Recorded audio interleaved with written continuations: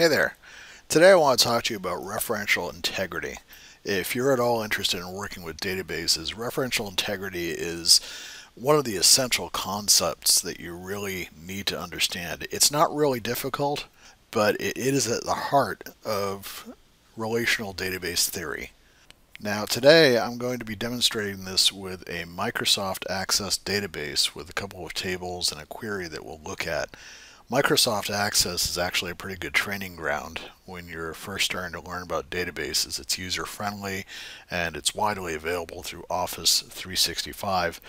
Referential integrity is a mainstay in other database systems, including SQL Server and MySQL and Oracle, but Microsoft Access is a good place to get started. Let's say that you have a small library that you want to catalog, maybe in your home or office. Probably consists mostly of books and periodicals, but you might have some multimedia. Now, you could put everything in one giant spreadsheet, but you'll be repeating information a lot, like author names and such. Repetition is a problem when organizing data because every time you repeat a piece of information, two things happen. It takes up more space and it risks being repeated incorrectly. That's why relational databases like Access and SQL Server break information down into subject tables like the ones that you see here. That means that information can be stored once and only once and referenced as needed so that it stays consistent and doesn't take up any more space than necessary. Now, when you're building a library database, perhaps the first tables that you might create are for authors and their published works, whether that's books or multimedia or whatever. So let's take a look at those tables first. First we have the authors. I'll open that in Design View here. And you can see that it contains fields for most of the things you'd expect to see for an author in a library database: the name, primary genre, the year they were born and perhaps died, where they're located, and maybe some contact information as well. Now, Access is a relational database system, and the reason it's called this is because data is grouped into tables which are also called relations, and every field within the table is supposed to relate to the subject of the table, in this case authors. That subject is also referred to as an entity within the database. Looking at the table design here, you can see that the first field defined is the author ID. This is what's called the primary key for the table. You can see the little key symbol there, and if we right click on it, you can see that it's actually set to the primary key. The primary key is a field or a combination of fields that serves to identify each record within the database so that it can be referred to by other tables. And if we look at the actual data, you can see that each row has a separate and unique value for that field. In this case, it's a sequential number. And Access actually provides a data type called AutoNumber that will supply that sequential number for each new row that's entered into the table. The data type is the setting that determines how a specific field is going to be represented and treated within a database. It can be, in this case, an auto number, it can be text, it can be a regular number. Access has a hyperlink data type. That determines the rules that are going to be applied to the data. So let's go ahead and close this table, and let's look at the second table, which is published works. Go ahead and go into Design View, and you can see that this table also has its primary key called Work ID, which is also an auto number, but it also has another field called Author, and that's set to number. So let's take a look at the actual data here, and you can see that we have a number of books listed like Harry Potter and Along Came a Spider, and it has mostly the data that you would expect, except under author it has a number. And if we look back at the authors table, we can see that each one of those numbers corresponds to one of the numbers in the authors table. In this case, Number 4 is J.K. Rowling. Let's get these lined up. Yes, number 4 would be J.K. Rowling, who did the Harry Potter series, of course. Number 1 is James Patterson for Along Came a Spider, and so on. So that's how relational databases group data together and refer to that data between tables. You can have that primary key in one table, which is referenced by another table as a foreign key. Now, in the foreign key field here in published works, you'll notice that they're not unique. You have some of the values repeated, and that's okay because you're going to have more than one book for each author. That's referred to as a one-to-many relationship in database terms, and this is how it's represented within the database. Now, at this point, you're probably thinking, gosh, it's really complicated to remember these numbers for each author, but you don't. You don't have to. The fact is that the database will actually handle this for you when you design the forms and reports, as you'll see later. Now, this is where referential integrity starts to come into play, because each one of these records in published works needs to reference an existing record in authors. You wouldn't want one of these records to say, for example, 5 or 10, because those primary key values don't exist in the author's table. If one of these records referenced a non-existent record in authors, that would be referred to as an orphaned record, because these two tables have what's called a parent-child relationship, with the authors being parent and the published works being child, having inherited the primary key values. So these values in the foreign key need to correspond to values within authors. So let me go ahead and close down these tables. Let's go to Database Tools and Relationships. Now, the Relationships window in Access shows the relationships that have been defined between tables within the database. And here we see the authors and the published works tables, and there's already a relationship defined between them. So I'm going to go ahead and delete this so I can show you how to actually create one. I'm going to say yes. Okay, so now that relationship is gone. And what I'm going to do, I'm going to go over here to Authors. I'm going to drag the author ID over to the corresponding field in Published Works. And it opens up the Edit Relationships window. So you can see that right here it has the authors table and the published works table. It has the two fields that I'm drawing the relationship on, and actually you could draw a relationship on multiple fields if you wanted to. You could have multiple fields in each table, a composite key, which is what that's called. And I'm going to say enforce referential integrity.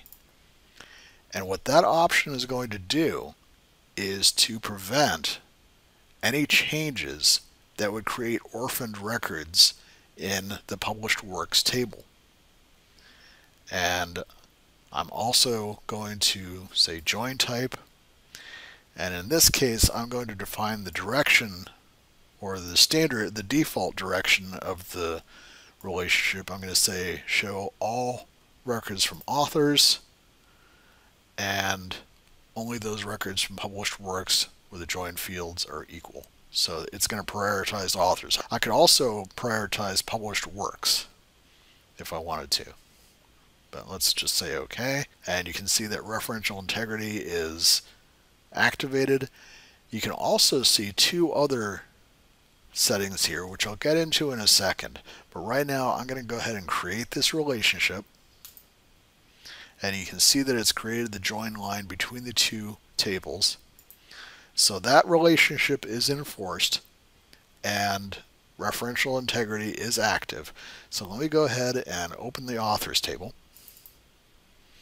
And I'm going to take James Michener's record and I'm going to say delete record. And now I get an error message. It says the record cannot be deleted or changed because the table publisher works includes related records. So that prevents me from deleting any parent record in authors that would create orphan records in published works. Now let's try something else. Let's close this, go to published works, and let's change this to 10. You cannot add or change a record because a related record is required in table authors. So that prevents that change because it would be invalid. So you can see how referential integrity protects your data by preventing you from making any changes that would create inconsistencies. So let's close this down. And it's can't save this record at this time, and that's right. Okay. So let's go and take a look at this relationship again. We're going to right click in the line, edit relationship, and let's look at these two options. Cascade Update and Cascade Delete are two settings related to referential integrity. Now what Cascade Update will do is to update the foreign key in the child table if the parent value is updated. So let's say that I was using the author email address as a primary key, which could be possible. It's usually going to be unique. And if that author's email changed, that means that the primary key would change. Let's take a look at the authors table again real quick. So if I defined this field as the primary key, of course right now I don't have any data in it and a primary key cannot be null, but if that changed, then the foreign key within the published works table would also have to change. That's what Cascade Update actually does. Cascade Delete, as you see here, would actually delete any child records if the parent record is deleted. So let's go ahead and activate that. Cascade Delete could not lock table authors because it's already open. Let's cancel that.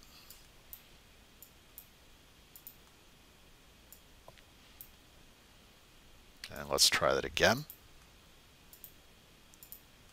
Okay, so Cascade Delete is active now.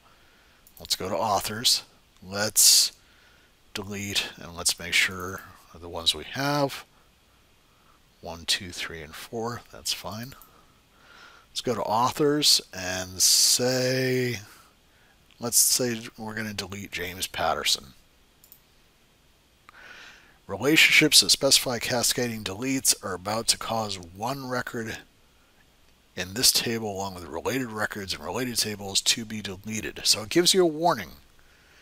Access actually warns you if you're going to cascade delete records. So that's pretty good. I'm going to say no. It's going to put it right back in there. And that's how Cascade Delete works. Now maybe you're thinking, okay, well that's all very nice, but what does that really mean in the real world? How does that relate to my use of the data? Well, let's take a look at another feature that Microsoft Access has. We'll close down the relationships table. Let's look at queries. Now queries are components within a database that actually provide instructions on how to pull data and format it for use. So let's open up this query in design view. Access provides a very nice query by example interface, which allows you to select specific fields within tables and tell Access exactly how you want them displayed. So these two tables have already been put in here. The query designer has already recognized the relationship that's present, and a few of the fields have actually been selected. You can see we have the title, publish date, publisher name, and we've combined a couple of fields for first name and last name into one. And let's go ahead and run that real quick. You have view and you have run. We're just going to say view. And you can see that it's actually provided a very nice view of the data that's formatted in a way that could actually be used in a report.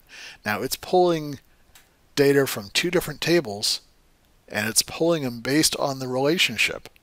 You have the title of the book, you have the year it was published, that's in one table. Then you have the author information, which is pulled from another table. Now, James Michener shows up twice, but his author record only shows up once in the author's table. But his name can be used as many times as needed, and it's always going to be correct because it's just being referenced. And of course, then you have the publisher name too. So that data is ready to use. That provides the information that you might need, and it can be sorted in various ways. Back in the design view, you can see that Access has a sort row for the query instructions, and you can set that either to ascending or descending. You can change the column that it's sorted on. You can do a lot of interesting things in Access queries and in the queries provided by other database systems like SQL Server. So what does this mean for you? Well, now that you understand referential integrity, now you're better able to use database tools like Microsoft Access so that you can organize large amounts of information and break it down the way that you need it and report on it, generate the reports that you need. That's a very valuable skill in business. And it really starts with being able to analyze the type of data that you're working with, identify the various entities within it, such as you see here, authors and published works, and decide what the relationships between them need to be. Now, this might be some other type of database, such as a parts database. It doesn't really matter. Once you learn how to work with that information and organize it and lay it out in a tool like Access. Thanks for watching. I hope you found this video helpful. You can also find more information on my site at camosoftware.com. Have a great day.